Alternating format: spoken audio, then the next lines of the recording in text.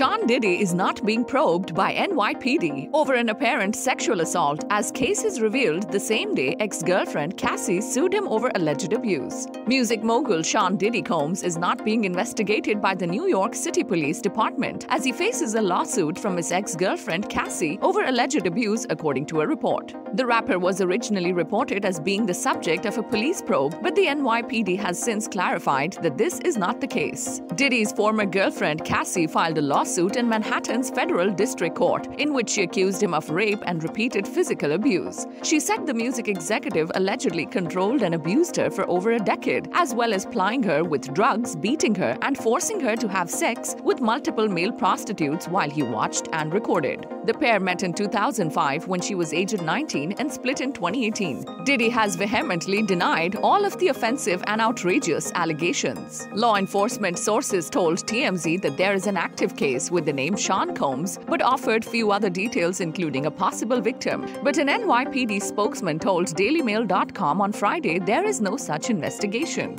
Cassie filed a federal lawsuit on Thursday against her ex-boyfriend Diddy. Among the serious allegations is that he sex trafficked her to male prostitutes to fulfill his voyeurism fantasies in hotels and at his home. Subscribe to our channel for the latest on your favorite celebrities. Like, comment, and share, and don't forget to press the bell icon for notifications.